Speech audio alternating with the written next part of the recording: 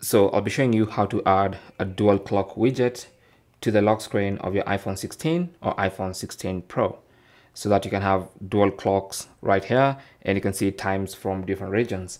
So what you want to do is go to your lock screen and then long press on the lock screen after scanning your face, and that's going to open up the lock screen editor.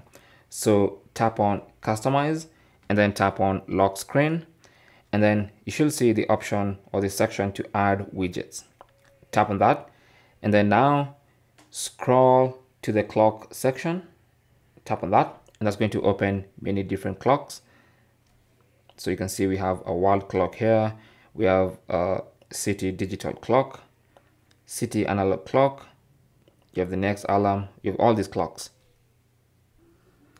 So this is the one we are looking for, the city digital clock. So just tap on that widget and it's going to get added to the widget section.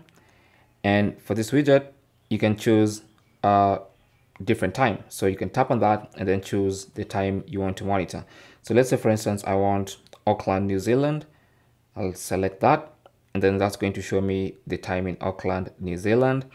And then in this next space, I can tap on that widget again, and it's going to add for me another widget.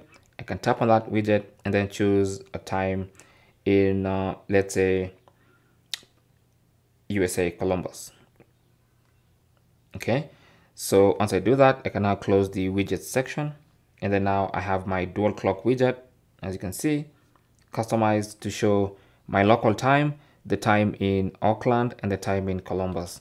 So I can actually see 3 different times with my dual clock widget, and it's also available on the always on display. Thanks for watching. Leave your comments and questions down below.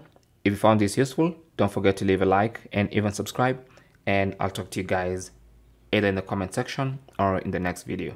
Good luck.